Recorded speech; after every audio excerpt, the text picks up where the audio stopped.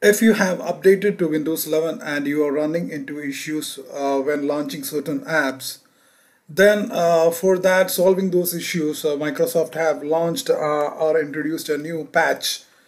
It's KB 5008215. This is actually a security update, latest security update by Microsoft to solve the two non issues that Microsoft Windows 11 has been facing, which was actually crashing apps or slowing down the entire system. If you check your system, it will run 50% slower with write speeds getting affected the most.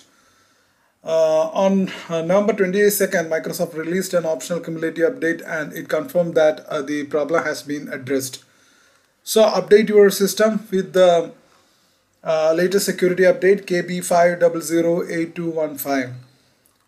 In the release notes, Microsoft explained that it has fixed an issue that could prevent apps such as Kaspersky apps from launching. This is particularly affecting the Kaspersky Antivirus system, that it won't work. This happens when you attempt to repair or update the apps using the Microsoft installer, that is MSI.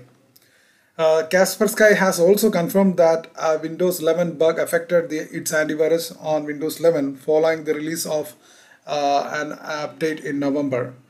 If you skip the update, Kaspersky Antivirus may no longer work according to the security system.